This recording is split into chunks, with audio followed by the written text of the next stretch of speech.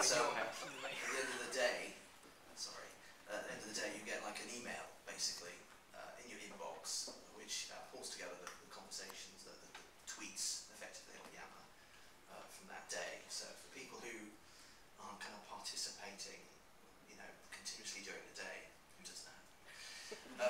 You know, you still get that kind of old-style email at the end of the day, kind of summing up the conversations. That I think is really useful for, you know, internally. I think the BBC, a few people use it, well, quite a few people, a couple of thousand people perhaps in the BBC are using Yammer. I'm not sure. Use it internally as well, Just Giving.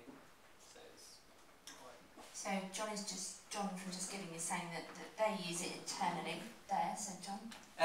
Yeah, I mean, we've sort of got it spreading around the organisation subtly by sort of starting, a few people use it and get used to using it, and then other people get a bit kind of curious of like, oh, what's that thing you're using? Like, oh, is this thing, do you want to get involved? And like, oh yeah.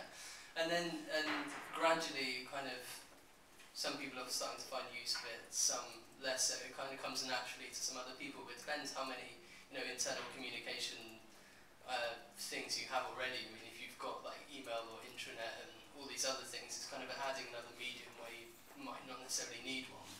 But you know, if you've got lots of people who are familiar with those tools, you can certainly train them.